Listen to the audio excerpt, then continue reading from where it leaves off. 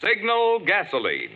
Let every traffic signal remind you, you do go farther with Signal gasoline. Yes, you do go farther with Signal.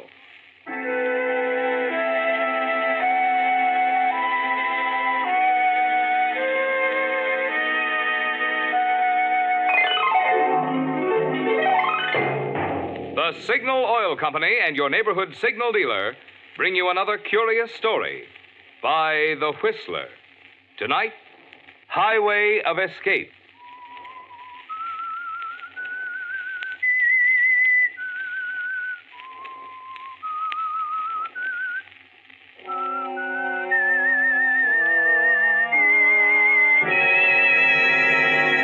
I am the Whistler, and I know many things, for I walk by night. I know many strange tales hidden in the heart of men and women who have stepped into the shadows. Yes, I know the nameless terrors of which they dare not speak.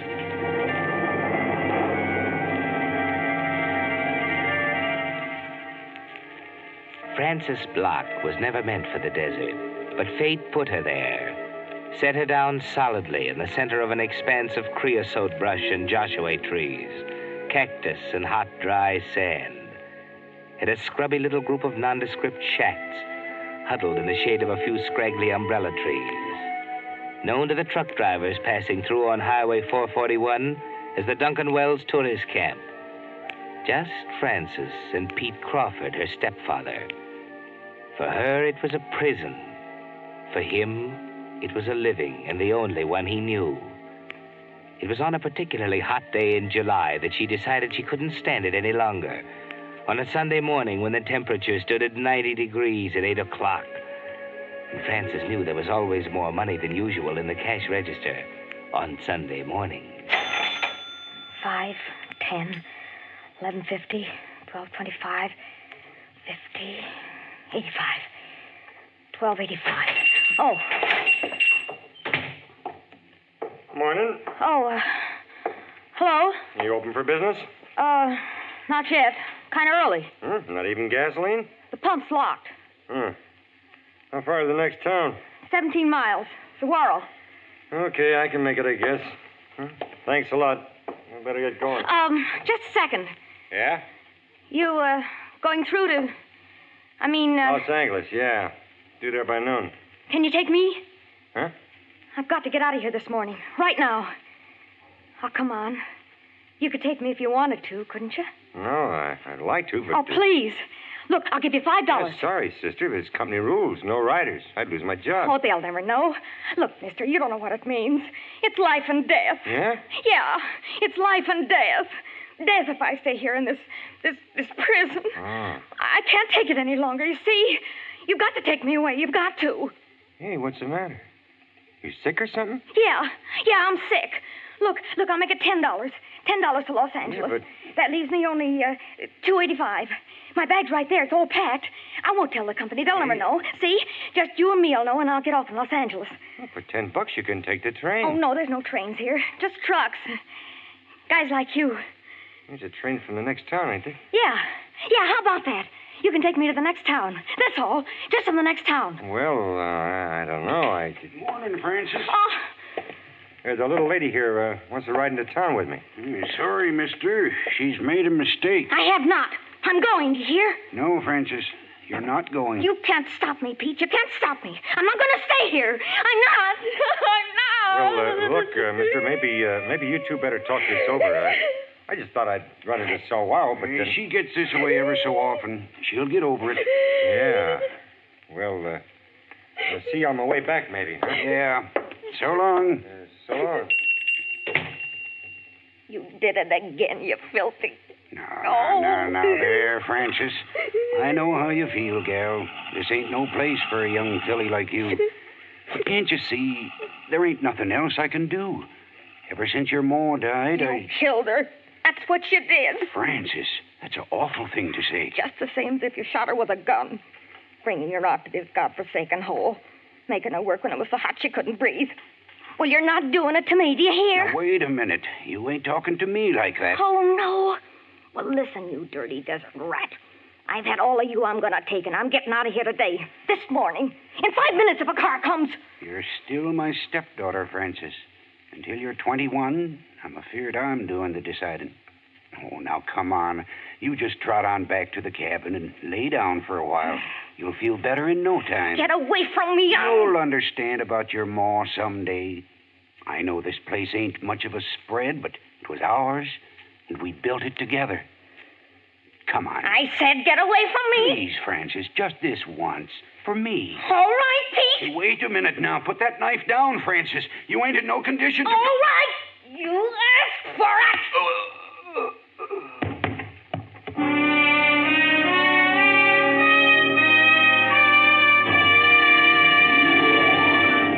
Friends, have you picked up your free federal use stamp protector yet at your Signal gasoline dealers?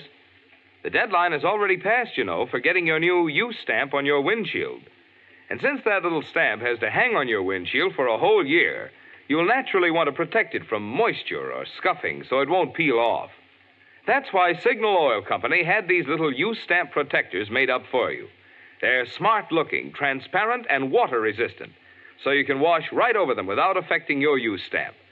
And, of course, they're free, one of the little extra services your Signal dealer offers to keep your car looking its best. Unfortunately, like all things in wartime, the supply is limited this year. Since every car will be needing one, I'd suggest that you get yours without delay tomorrow, if possible. Just drive into any of the friendly stations displaying Signal's yellow and black circle sign and say, I'd like one of the use stamp protectors that was offered free on the Whistler. And now, back to the Whistler.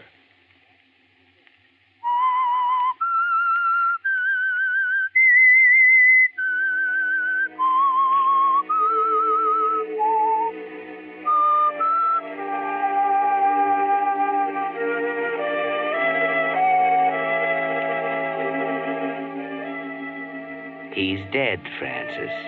It's over, and you're free now. You stare at him for a moment as he lies there on the floor in the middle of the small lunchroom, very still. For the first time in your life, you notice he has a kind face, a peaceful face. No look of fear on it. Just peace, deep, enduring peace. Yes, you're free now. You can leave any time you want to. Today, this morning, the next 5 minutes, if a car comes. You jump as a car pulls up out in front. Quickly, Frances. Move the body behind the counter before the driver comes in. That's it. Now take it easy. Just relax. He mustn't know. Hi, beautiful. How about a cup of Java? Hey, what's the matter? Oh, nothing. Coffee isn't made yet. Huh. A cigarette? It's scarce these days. No.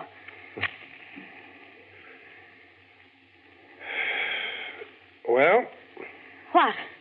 Are you going to make it, or shall I? Make what? A coffee. Say, are you sure nothing's the matter? Okay, something's the matter. I'm scared of my stepfather. Huh? He's horrible. I live here alone with him. I can't stand it anymore. That's too bad. Oh, please. Please take me with you. To Saguaro anyway. I won't be any trouble. Oh, now, wait a minute. Hold everything there. Now, take it easy. Where is your stepfather? He's asleep in his cabin. He's drunk. He'll wake up. Yeah, I see, yeah. You got any money? $12. But I can work once I get to a big town. Oh, I don't know. Oh, please. Please. I've been driving all night. I was going to grab a little shut-eye here for a few hours. I gotta go now. He might wake up and he might... Yeah. Well, okay, come on.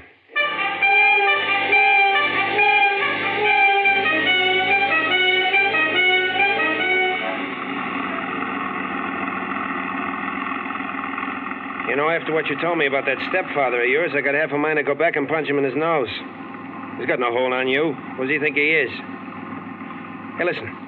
Let's do this thing right. Go back there and tell him right off. No, we can't. I'd like to anyway. I suppose it wouldn't do any good, only make trouble for you. Beats me, though, how any man can treat a gal as nice as you like that. You are pretty, you know. Thanks. Hal. My name's Hal. Hi, Hal. What's yours? Francis. Francis, huh? Nice name. You hear that? What? The motor. Betsy doesn't like this heat any more than we do. How far are you going, Francis? Los Angeles. Oh, it's a nice town. We could have a lot of fun there. We? Yeah, hey, you and me. I wasn't going that far. You might change your mind, huh? I don't know, maybe. Los Angeles is a nice town, isn't it? Come on over. Oh. There, that's better. Yeah, Los Angeles is a great place. You know, I can get a couple of days off and... Uh-oh. What's that? Betsy means it this time. Hey, what was it, 17 miles of Saguaro from that camp? Yeah, but... We've come 5, shorter to go back. I gotta get to a phone. Oh, no. No, you look, can't. Francis, don't worry about him. I'll be ready for him. No, but I can't go back. I'll walk. Now, you do nothing of the kind. Look, baby, all you need is someone to take care of you. And from now on, I'm the guy. You can't. Oh, why can't I? Let me out. Told you to let me. I don't want you to handle it. Stop the car. Stop it. Get hold of yourself, baby. Don't you trust me? No. I mean, yes, but... What about Los Angeles? You aren't forgetting, are you? It's not you, I said. It's not you. Just don't ask me anymore. Stop the That's car. all I want to know. Just sit tight and let me handle everything.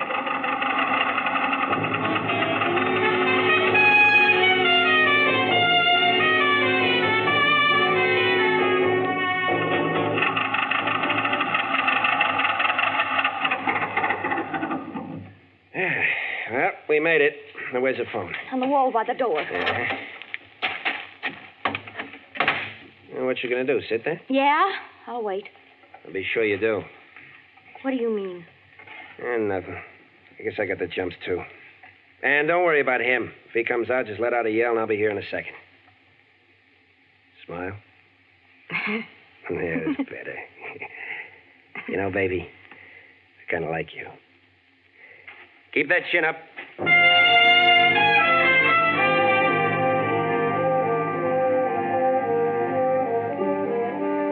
Yes, Francis, keep your chin up. You could use a little courage now, couldn't you? There's a chance he won't look behind the counter, just a bare chance. But if he does, there you are in a stalled automobile 20 miles from nowhere and not a car in sight. But wait a minute. Around the curve, a car. Hurry, Francis, you've got to stop it. Wait! Wait! What is it? What's the matter? Take me to the next town. Hurry. Well, what's the matter? My uncle. It's my uncle. Something wrong? Yeah, he's hurt. Quick, I've got to get a doctor. Well, you're a mighty lucky young lady. I happen to be a doctor myself. Where is he? Oh, no, it's bad. It's horrible. I don't want Now, you to... you just let me decide that. Here, I got my case. You take me to him. He's in the lunchroom. I'd better wait here. Yes, I understand. You just relax now, and I'll take a look. It might not be as bad as you think. Just wait there in my car.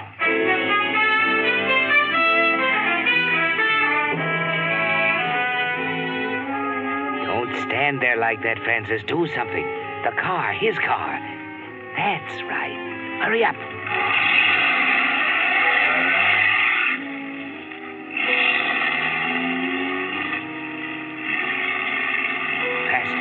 Faster. 60, 70.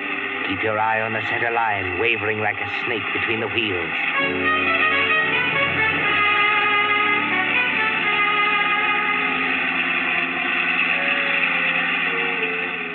12 miles now between you and the camp. 5 miles to Saguaro. 75, 80. Almost lost it on that turn. The accelerator's down to the floor. Faster.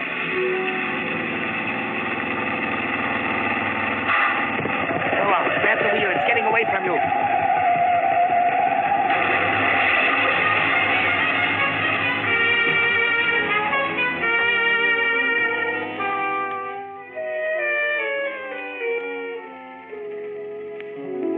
Open your eyes, Francis. You can move. Open your eyes and crawl out of the car. You're okay. I'm okay. Better get off the road. Yeah. Take off cross country. I'll be watching the road. Cross country.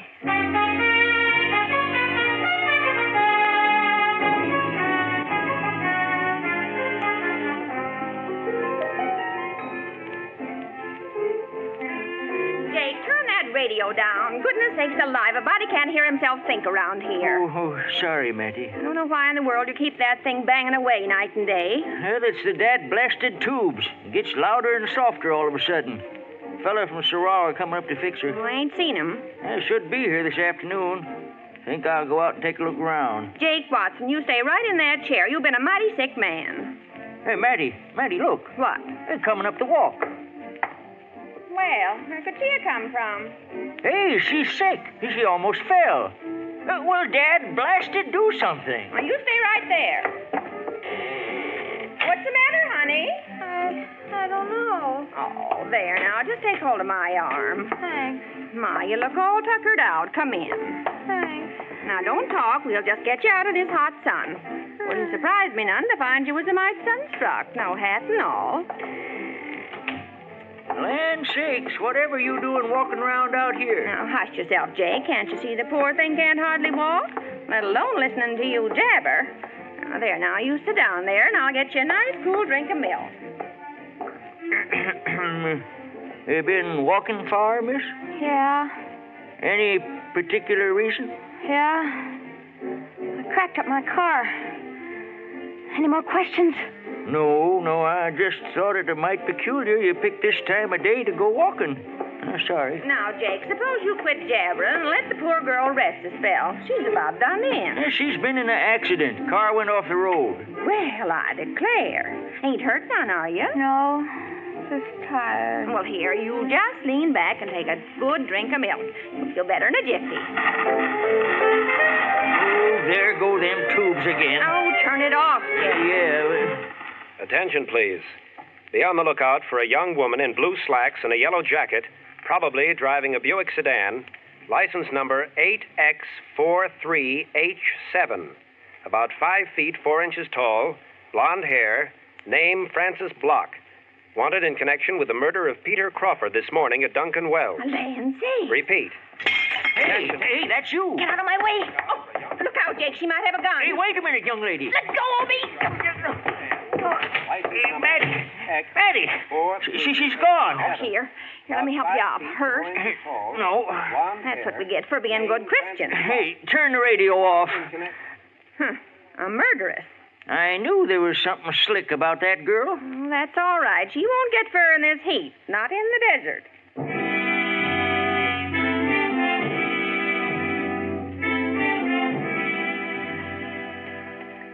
It's hot, unbearably hot, 110 in the shade. You can't keep going much longer, Francis. Feet swollen and blistered, bruises that ache with every step you take. 3 in the afternoon. You've been walking 2 hours since you left the farmhouse. 120 blazing minutes. Your head is full of sun. The flat horizon wavers. Dust in your nose and throat. You've got to have water. Water from the clear, sparkling fountain in the square of Wilkins Corners, the little town ahead. You've got to take a chance. Maybe they haven't heard about you here in Wilkins Corners, Francis. Maybe they don't listen to their radios. Look at that sign down the street. Coffee, hamburgers. Take a chance. You may not get another one for a long time. Morning, miss. I'd like something to eat. Well, it's come to the right place. Hamburgers, hot dogs, barbecues, whole wheat, white, rye, apple, peach, boysenberry, cherry, and lemon meringue, coffee, milk, and Coke. Hamburger and white coffee. Hamburger. Mustard, ketchup, or tomato sauce. Ketchup. Be right up. Pre-war service now. We've reconverted. Hi, Billy. What you doing down at Swirl? Oh, mighty busy today. Barbecue and whole wheat and coffee. Special. Special. What you mean busy? Why, I don't mean to tell me you ain't heard about the killing. Huh? What killing? Well, sure. Found a man stabbed to death at Duncan Wells Tourist Camp. Yeah? Yeah, a guy who runs it named Pete Crawford. No. Yeah, deader than a mackerel. And the killer got away, they say. Sheriff's got posse out. Well, Hey, Leif, did you hear that? What? I killed him over to Duncan's Wells this morning, Pete Crawford. Well, you don't say. Yeah. You catch the killer? Nope. You better watch out. Might be serving him a meal long about now. Stabbed, was he? Yeah, with a bread knife. Yeah. Doc Lawton was coming down from Cactus Garden. He claims he talked with the killer. Well, why'd he nail him? Oh, you know Doc, but scared of his own shadow. That's too bad. Yeah, it is. They say old Pete Crawford didn't have an enemy in the world. I mean, it's too bad Doc didn't do something. Oh. You know, the best time to nab a murderer is right after he's done his job. It surprised me none to see this thing end up as, well, as another one of Sheriff Bradshaw's famous unsolved mysteries. Well, I don't know. You know, murder's a funny thing. Ain't like going down to the feed store for a sack of barley. Takes planning, thinking. There's 1,000 ways a killer can trip himself up. Yeah. Just one false step along the way, and it's all over. Yeah, well, maybe so. You know, I'd like to see that killer right now. Probably pacing the floor somewhere, wondering if there was a slip-up. Nah, I wouldn't want to be in old Doc Lawton's shoes, being the only witness. Bet you the old boy's looking 6 ways before he leaves his house. Here you are, George. One hamburger. Yeah. There you are, miss. Hamburger on white, and I'll go get your... Hey. Oh, what's the matter? Where do you suppose she went?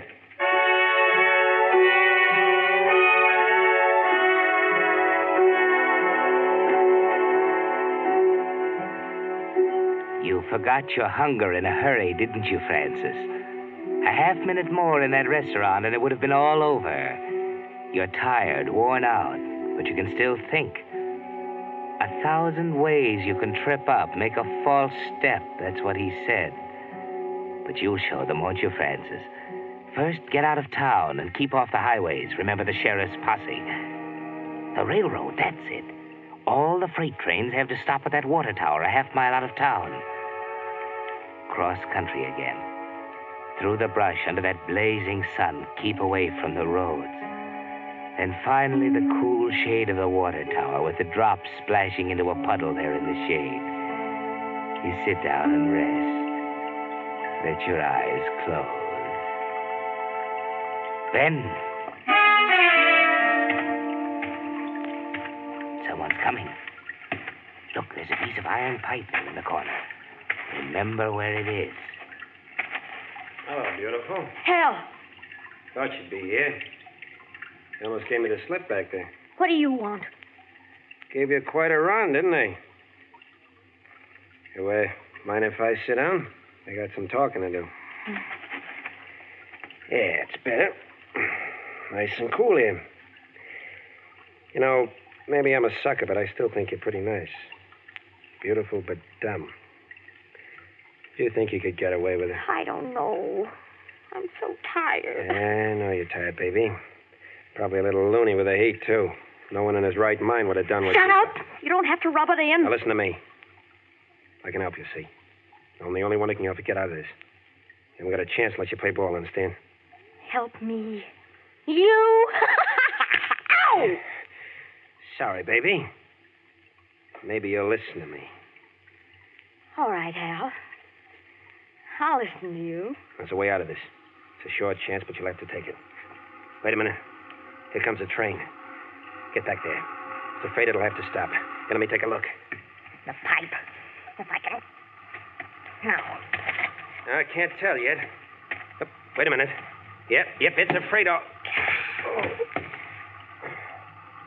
So you were going to help me, were you? You didn't fool me.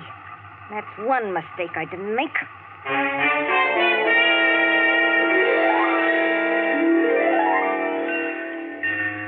Yes, Francis, you were careful. You could see through his offer to help, couldn't you? Now, no slips, Francis. No false steps. The train is stopped for water. You hide, trembling, behind the shack at the water tower. Then as the train starts up, you grab the rung of the ladder on a passing car, up the side. Now across the top and down the side before anyone sees you. But wait. There's a guard on top moving toward you. Down the tops of the cars. Don't look back. Watch where you're going. No false steps, Francis. No false steps now.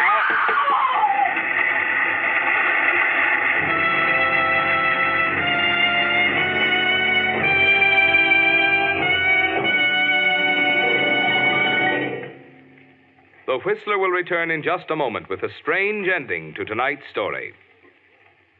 Meantime, a word about today's pre-war bargain in gasoline mileage that's helping more and more wise Western drivers stretch their ration gas stamps. I'm talking about the good pre-war mileage you still get in Signal Go Farther gasoline. Yes, it's true. You still go as far as before the war with Signal. And I'll tell you why. You see, the gasoline ingredients which you've heard are reserved for war are the very volatile, highest octane components, such as isopentane. That's why Signal Oil Company frankly admits no gasoline today can give you all the pep and anti-knock performance you found in pre-war Signal gasoline, and which you'll enjoy again in even further improved Signal post-war gasoline. But when it comes to mileage, that's where Signal gasoline still shines. For today's Signal formula still contains not only all the high-energy components that gave pre-war Signal gasoline its superior mileage, but also new high-mileage hydrocarbons have been added. You can prove this for yourself by keeping track of your mileage. You'll find it's as true today as before the war. You do go farther with Signal gasoline. And now, back to the Whistler.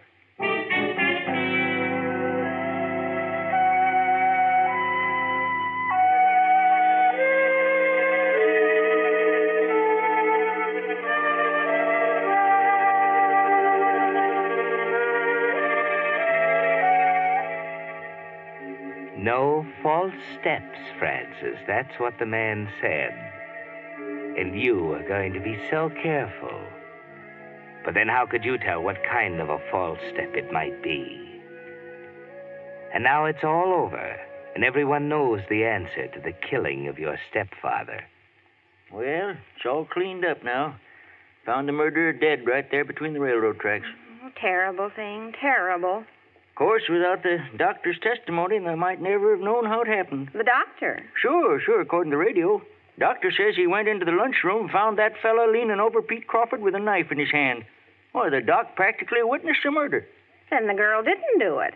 Oh, I knew she was innocent, the poor little thing. Yep, she was innocent, all right. They figured the murderer was going to try to shut her up, too. That's why she had to defend herself with that piece of light lead pipe there. Doggone it, he was already wanted in New Orleans for killing 10 days ago. Terrible thing, terrible. Only one thing I can't figure. What's that? Well, after she got the murderer like she did, what do you suppose she was running away from?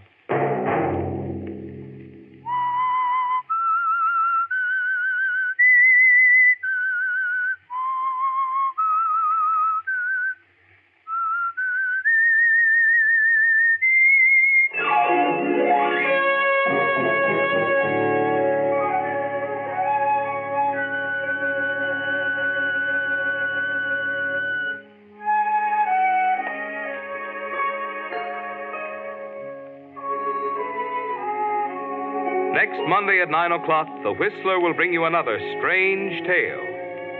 The Whistler is broadcast for your entertainment by the marketers of Signal gasoline and motor oil and fine quality automotive accessories, and by your neighborhood Signal dealer. This program, directed by George W. Allen, with tonight's story by Eleanor Beeson, music by Wilbur Hatch, is transmitted to our troops overseas by the Armed Forces Radio Service. This is Marvin Miller speaking, and suggesting that you let every traffic signal remind you that you do go farther with Signal gasoline. Yes, you do go farther with Signal.